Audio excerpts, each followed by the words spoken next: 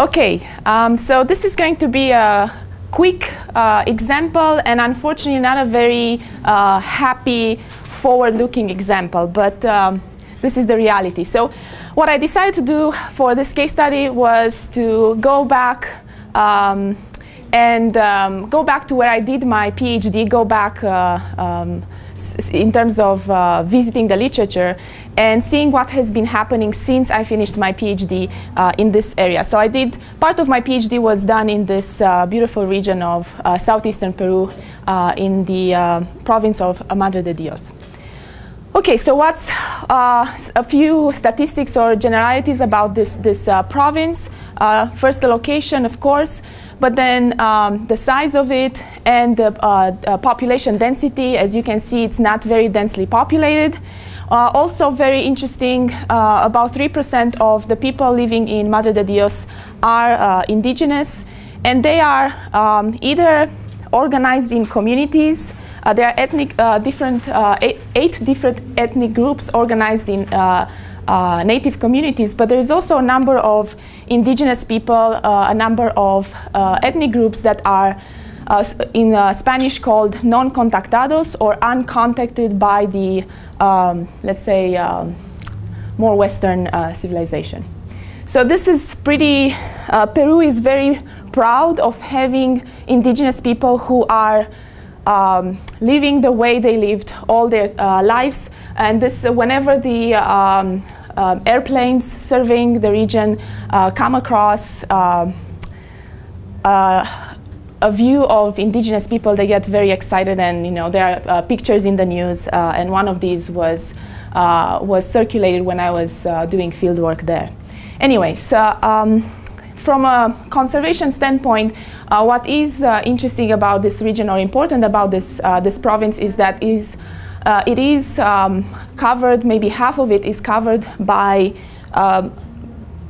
potentially in very good condition forests. So in 1997, there was a study that identified frontier forests, or forests that have had least impact, human impact or anthropogenic impact. So this is, again, a very important region of southeastern Peru. Now, in terms of multi-use landscape uses, there are multiple uses in this province. This is a map that was generated by WWF, and it has a lot of information, and I actually cropped the map. The map had covered the broader region, and I cropped it only to Madre de Dios. But what we can see are, first of all, in the light green, we see natural protected areas. So you see a lot of green. A lot of this province is protected via, well, there are 3 national parks and then other natural areas that are protected. Then darker green represent reserves that are set aside for indigenous people.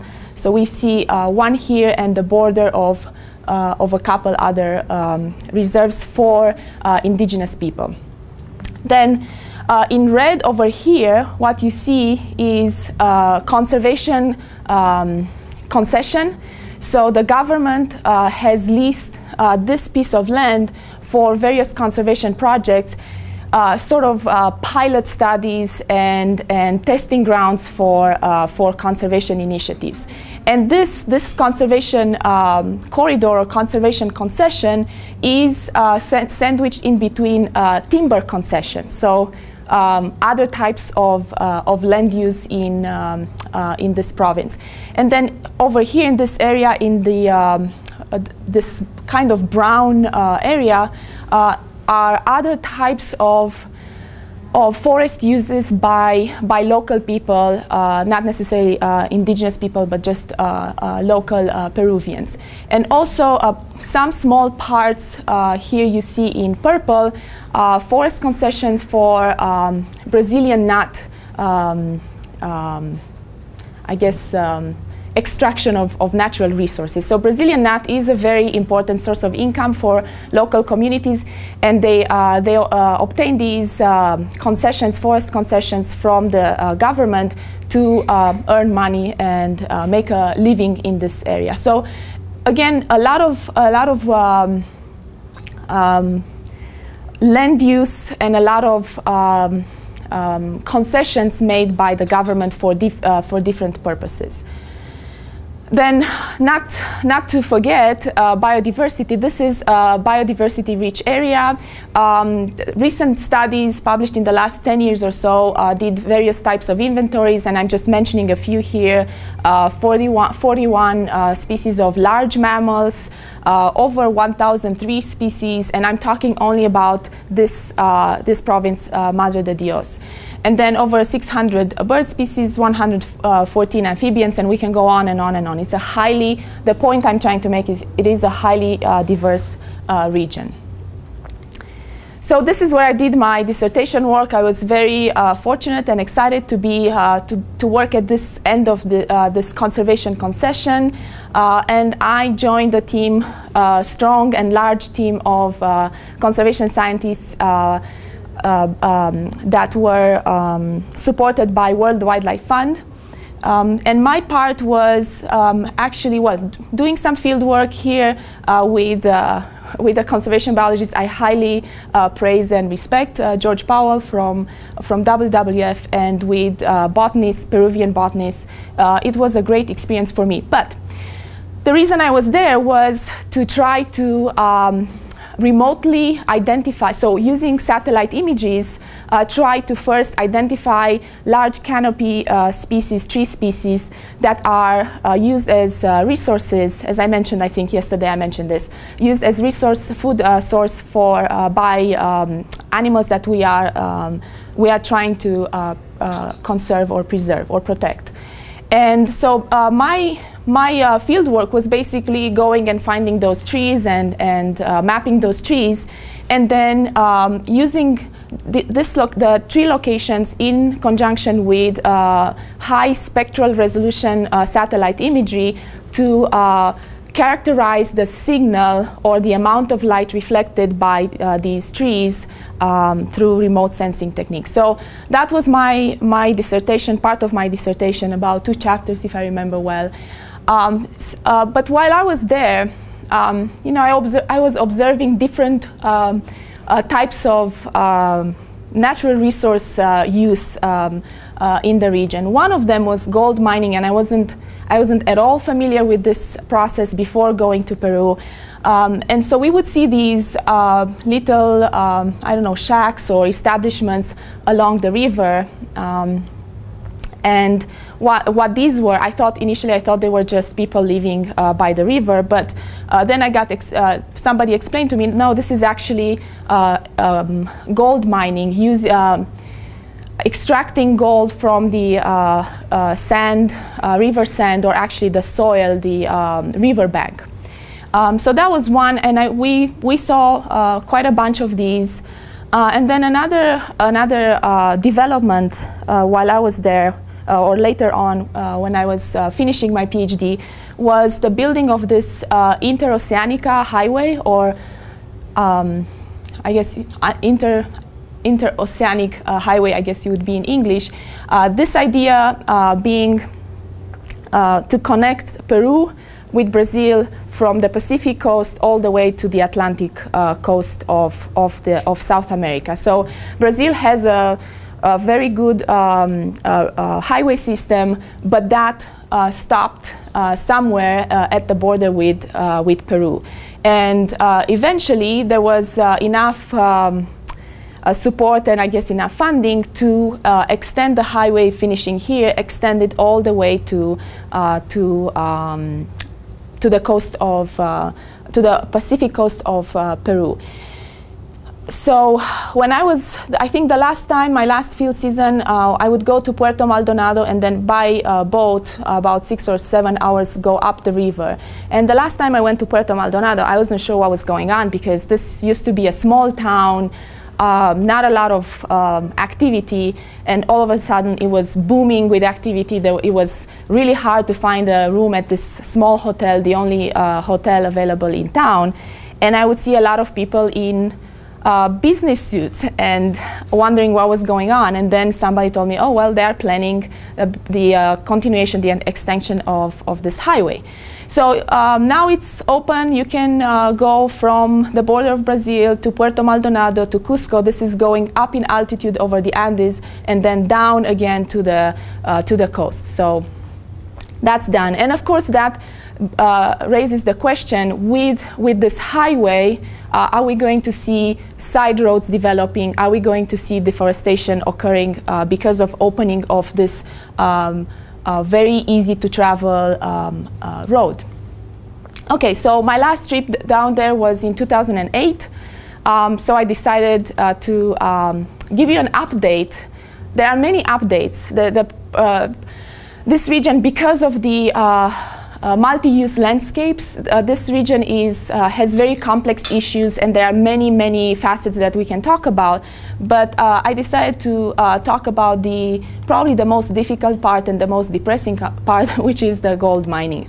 Okay, so in 2012, this news, or this news piece came out in Nature, and it providing an overview of what was going on, what is going on in Madre de Dios in regards to gold mining.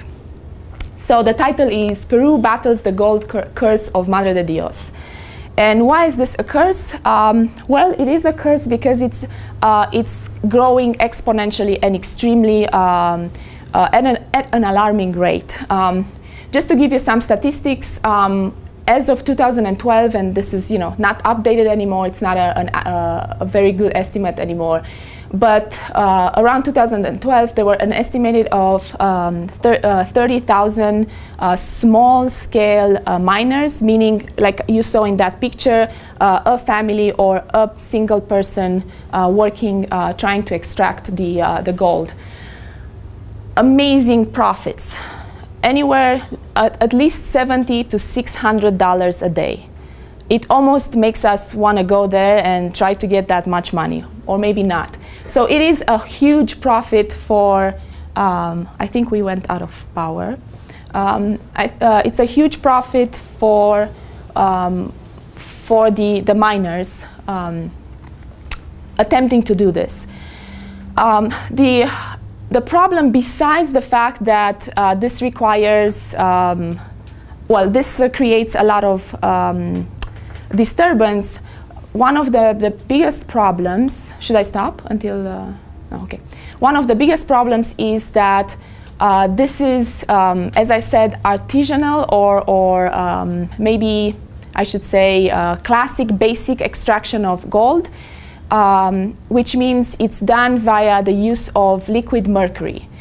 So mercury is an extremely toxic substance, as you all, I'm sure, are familiar with. And the way the miners extract the gold is through mixing the sand and water with liquid mercury, beating that with their bare feet in a barrel. Then what the mercury does is it congeals around gold. So what then they have to do is pretty much fry that, heat up that nugget of mercury and gold to separate the mercury from gold. And then there is a lot of dumping in the river of everything else that remains from this process. So it's a highly toxic, highly invasive way of extracting gold from this region. And this is an estimated amount of mercury that is used per year in Madre de Dios, 45 to 50 metric tons of mercury. To put this in context, in a global context, Peru is number 6 globally in terms of gold production. So it's a major player on the global market. And it's estimated that about 20% of this mining is done illegally. Now, what does this mean? For the government, it means that they don't get the taxes, so they don't get the revenue. Locally, what it means is that there is no regulation, there is no control, so illegal mining occurs anywhere it can occur. And there is no, because it's illegal, this adds to the 40 to 50 metric tons, estimated metric tons that go into Madre de Dios. So a very, very serious concern to have about the environmental damage or destruction that is occurring there. I forgot to mention that mercury is actually mostly banned or has been removed from the gold mining process in general. Big corporations don't use mercury anymore because it is so toxic. Yet Peru is still allowing the use of mercury and is actually importing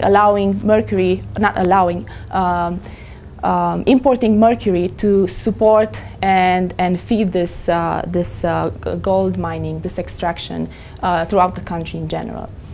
Okay, so no wonder that this publication, this news, also was raising, serious issues about what's going on there, including the deforestation that is associated with gold mining. And the deforestation occurs because miners need to access the river banks, and they basically cut down the forest to get to the soil.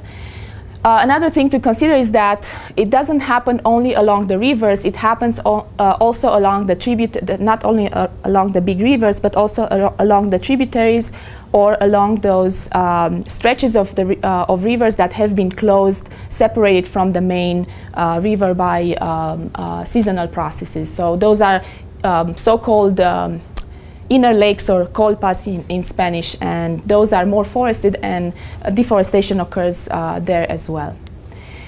So this alarming news about deforestation was based on a study that was published in 2011 in PLOS 1, and this study looked at just two mining regions, heavily used regions for gold mining. And what they did is they took satellite images from 2003 all the way to 2009. And so we have the two sites, two sites, this one and this one, from 2003 to 2009. So we have the first image and the last image of that time series for those two sites. So what these researchers did was to quantify forest loss associated with mining. So this is start point 2003, this is end point 2009. This is one of the sites. We don't see any kind of deforestation occurring along this river. This is the end of it, 2009 deforestation. We see bare ground due to clearing of the forest for gold extraction. The other side over here, similarly, we have a major tributary here, and then we have smaller rivers or streams occurring over here, and this is before or with minor mining activities, and this is in 2009. So it is based on this study, the research community started to get very worried because of the alarming rates of deforestation associated with gold mining. Another piece of information that this paper provided was throughout the years, the mining area, how it increased, and a correlation with the price of gold and the mercury import. So what we see is that the three are highly correlated. We import more mercury to sustain more mining, and we have higher mining activities and deforestation occurring because of that. Now, at the broader region, so that was, this study looked at just two sites over here. A third site, they didn't, there were some issues with the third site, and they ended up not using it in the main analysis. But this study looked at just two sites. They also, I forgot to mention, because they were looking at rates of deforestation, they also selected as control regions, selected sites along highways and roads, well, along the highway, the only highway, and side roads, and quantified deforestation. So they had kind of the background deforestation rate in general, where there is human activity but no gold mining, and then deforestation rate at these two sites that are heavily used for mining. And that's why they could say that by comparison, in areas where mining occurs, deforestation rates are much, much higher. But then a study published just 2 years later, published in 2003, did an analysis of the whole region, and this is even more concerning. So what we see here is mining in purple, mining that occurred before 1999, and then all the way to 2012, increased mining activity. So we see a big purple patch here, but what we also see are different other colors, not purple, meaning that mining has increased. The mining activities have increased throughout this region. And mind you, we are here is Tambopata, over here Manu National Park. So there are Manu National Park is the largest park in Peru. Tambopata has its own diversity and endemic species to protect. So this is really bordering very important areas set aside for conservation. So this was mining activity identified through satellite image classification. The same group looked at deforestation rates or deforestation occurring in the same region. So again, this is 2008-2009, the let's say the comparison point of comparison, and then 2012, and we see a lot of orange and red occurring. So we have increased activity, dramatically increased activity, mining activity, and then increased deforestation in the region. What has the government done so far? The government has passed a regulation that limits the legal mining to this corridor. And unfortunately, the area that I studied is somewhere in here. But anyway, so this is a large chunk that the government has decided to set aside or provide for mining. And then within this corridor, we have mining allowed with permission from native communities because, as I showed, there are indigenous people living in communities and in their own reserves. So that's what the government is trying to do. In order for this to be functional, all miners have to register and receive a permit, and this is where the bottleneck starts or shows up. It takes about a year, estimated year, for a miner to go from application to being granted a permit to extract gold. So that is a huge problem with this approach, that it will take way too long, and I don't think the miners will wait for a year, given that they can make anywhere between $60, $70 a day all the way to $600 a day. So a year of waiting is a major monetary loss. And also I should mention that this has drawn, not necessarily this, but the mining activity in general has drawn a lot of individuals from outside this particular region. So because it's so profitable, people from anywhere in Peru or Bolivia, neighboring countries, Brazil, are flocking in here to get the profit. So it's not just for the local communities. Bilal is not here. It's not just for the local communities. So looking forward, I don't know what to tell you except that first, if the government finds a better way of providing faster way of providing permits, maybe that will help slow down the illegal mining. Also, maybe the price of gold, if it drops again, it will make it less profitable of an activity. But as you can see, from 2008, 2009 is where I finished my PhD, but that's when the price of gold just skyrocketed, and that fueled the increased interest and the unfortunate environmental degradation associated with mining. And that's all I have. I don't have a positive message. Sorry about that. Question: why you choose this case of Peru? Why did I choose this region of Peru? I chose this region of Peru because I met George Powell at a conference, at a conservation biology conference, and we were talking about remote sensing of forests, and he had this ongoing project, and that's how I ended up in southeastern Peru. It was enthusiastic for you. It was an opportunity that was presented, and I took. And George is living in America? I'm sorry? George is living in America? George? Yes, yes, I think so. He was in Thailand for a while, Yeah. so I don't know at this point. Yes, I guess I have to take a walk. That's as far as I can come. That's fine. Okay. So I think we have similar problem like this in Sapo National Park. So the park has a buffer area of 3 kilometers. So there are people who are actively mining in the park. But then the major challenge is you have 2 government agencies. One is responsible for the management of the park, and the other one is responsible for issuance of license for mining. So from my experience, you find people who have mining license and mining in the buffer of the park where they shouldn't be mining.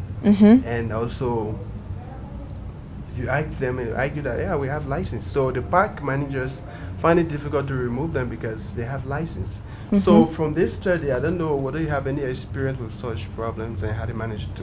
Yeah, this a very good point, and this is a problem in well, in Peru in general, that there are different agencies, like you said, providing different types of permitting. They have to get permits from different agencies, and they get conflicting, that the agencies are conflicting each other in their decisions. So there is a permit for logging, for example, but not a permit from the indigenous community or from the park service.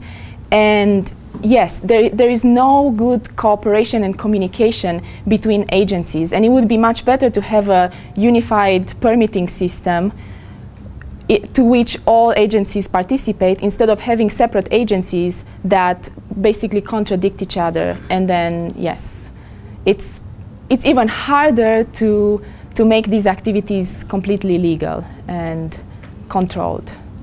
Yeah, so it's not, yeah, it seems to be a problem. One last question. Yes. Yeah. You, at the first instant, you mentioned that you used hyperspectral imagery, and finally you presented as the amount of land use change or land cover change, which can be done from other satellite images than hyperspectral images. So, what image softwares and methods did you use to arrive at such rates of deforestation? So to clarify, the first part that I showed it, hyperspectral imagery, was my part of what I did, my work. The second part that analyzed development of mining and deforestation was done by another group. I was not part of it. So they used Landsat imagery, and they used a classification algorithm called CLASS, C-L-A-S-S. And that CLASS algorithm has been, was developed by ASNR. So if you want to learn more about that algorithm, you can check that paper. They explain a little bit about that algorithm. It's an algorithm that was published several years ago, developed by the ASNR group, and has been used in several publications now. What was the level of accuracy? I don't know the misclassification. I don't know what was the misclassification, but I'm sure that paper has the details. And we'll make a copy. Yes, and I'll provide a copy. Should I stop? We should probably.